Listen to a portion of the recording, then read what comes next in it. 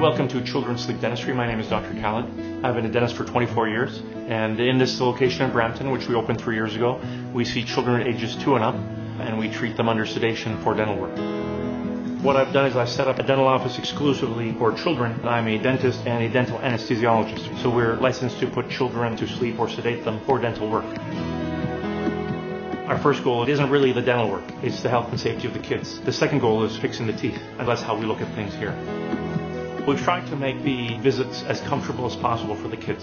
So we want ease and comfort and safety at the same time.